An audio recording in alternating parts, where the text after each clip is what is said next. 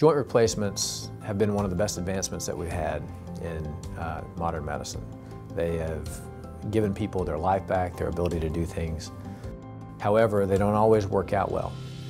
About 20% of knee replacements will need some kind of attention.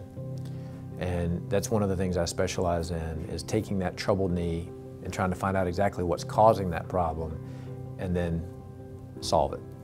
A lot of times that can be as simple as doing some therapy focused on a certain muscle group. Sometimes that could be doing a release or removal of scar tissue, but sometimes that would also require starting over, taking those metal implants out, seeing what we have left and going back in and replacing with new implants.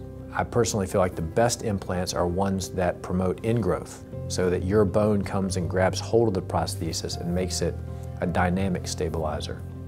My recommendation for the symptomatic patient, if you have a knee replacement already, or if you just have a painful joint, the sooner you can get in to see the orthopedic surgeon, I think the better. For my patients, I like to get to know them before we do surgery.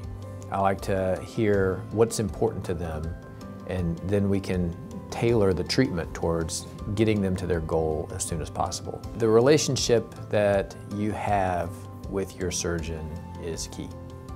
I look at my patients as a lifetime relationship. When I do a surgery for a patient, I'm their doctor until they're ready to end the relationship. They can come to see me with their issues, their problems, and we'll work through them.